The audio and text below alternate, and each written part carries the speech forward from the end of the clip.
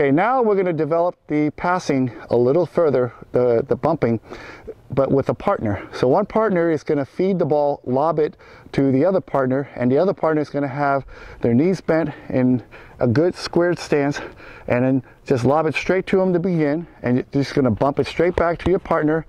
Very good, and continue that for a few minutes. At this point, as we move along, as they master the basic bump that goes forward and it's lobbed right to them, what you're going to do is teach them how to angle the platform of bumping. So the person lobbing is going to purposely lob it about an arm's length either to the left or to the right, and the person bumping is going to adjust by dipping the shoulder and bumping it straight back. So let's take a look. They're going to step. There you go.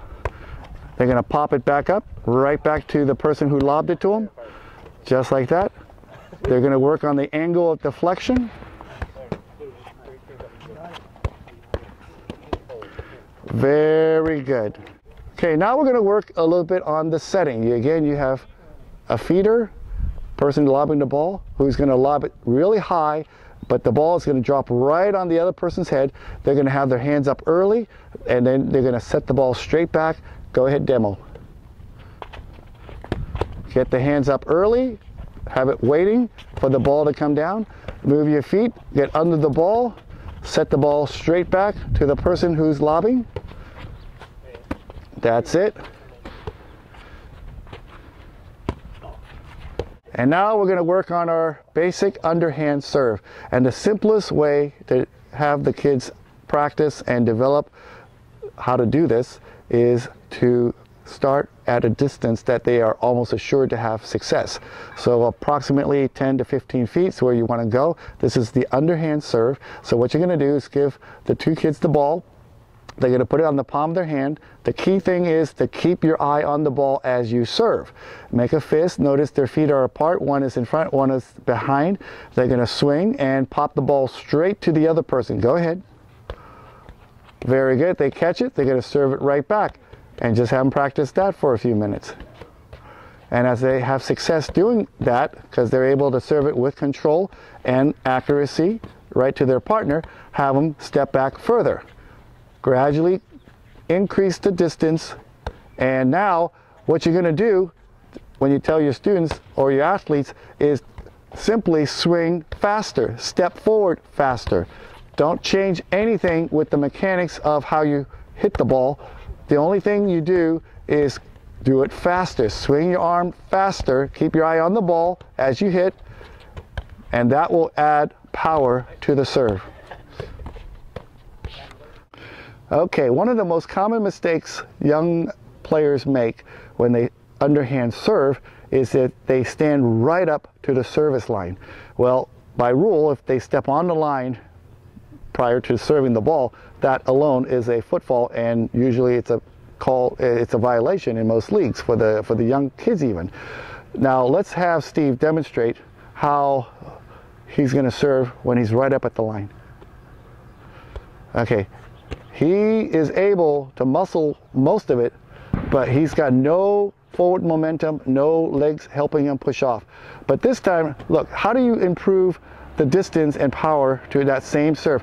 He's actually moving backwards. Increasing the distance to hitting over the net actually is what he's going to do to add more power, because this now creates space that allows him to step forward and then add momentum to his serve. So he'll demonstrate that. Very good.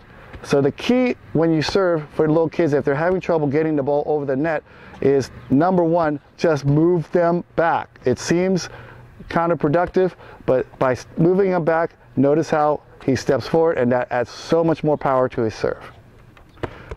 All right, now we're going to be practicing how to time our overhand hits.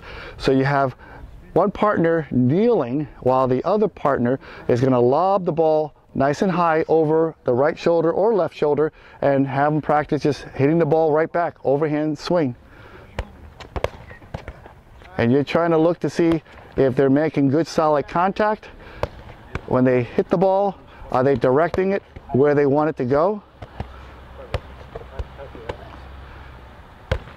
And then now and then, you can also try the other arm. And you might say, well, gee, why would I ever have my athlete swing with their non-dominant hand? Well, you know what? You never know. The sets sometimes are not perfect, and if so, they still have to save the ball. Okay, now and then also, the athlete may have to tomahawk it. And this is when, if the ball is coming right at their face and they have no other choice but to protect themselves. So what they're going to do is they're going to just tomahawk it with the heels of their wrists. The ball's coming right at their face. If they practice it, this actually could be an effective way to return the ball and place it right at an area of the court where the other side is not able to retrieve it. All right, and now we're going to have a drill where, again, you have a partner. One is going to be kneeling, and they're going to simply get a ball lobbed to them, and they're going to bump it back to their partner. Okay? This is a good progression, overall progression. I'm going to show you how it all works.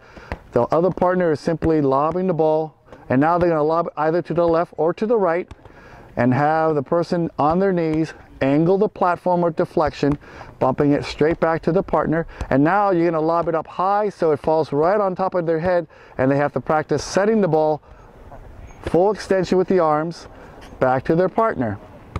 Very good. And now you're going to lob it high, and your person on the knees is going to spike the ball.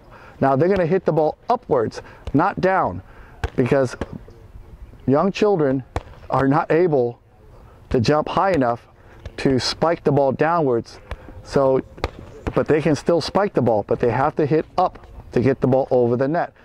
Very good. And now, this time what we're going to do is the person lobbing is going to be surprisingly, you're going to surprise your partner. You're not going to lob it so that they know it's going to be a bump or set. You're going to just lob it towards them, and they have to react appropriately and get the ball back to your, the other person with either a bump, set, or even a spike. Go ahead.